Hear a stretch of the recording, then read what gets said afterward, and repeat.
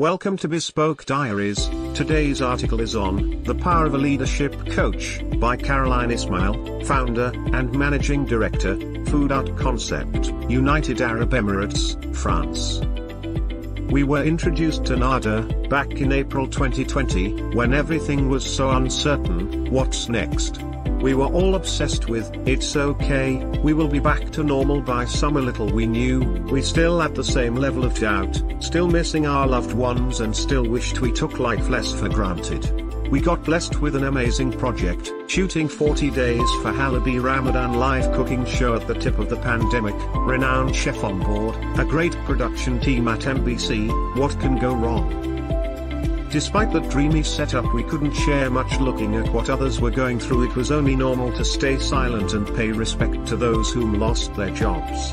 We were happy, of course. We always try to be. Any #entrepreneur out there knows what I am talking about. Yet we were like everyone else, disturbed, frustrated and scared for our loved ones, as if we were not allowed to celebrate anymore. Then leadership coaching and Nada's courses happened.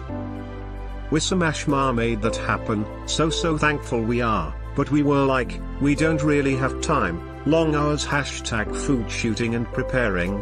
It took us one session to realize that in those extraordinary times all we needed was Nada, and folks, time is and will always be an excuse.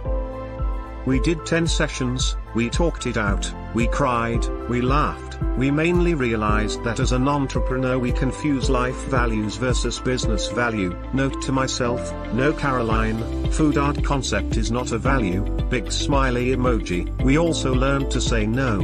We learned to prioritize tasks and relations. Back to our values, we set some solid ones, timelined and reviewed every other week. We changed. Who has not?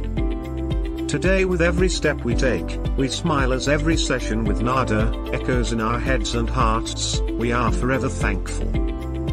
Thank you for your time. Don't forget to like, subscribe and share. Do leave your thoughts in the comments section below.